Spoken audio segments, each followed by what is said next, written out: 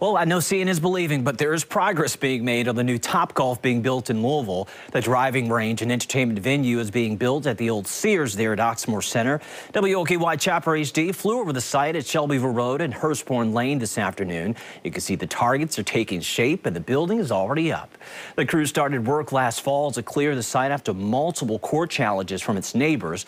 Topgolf has plans to open later this year.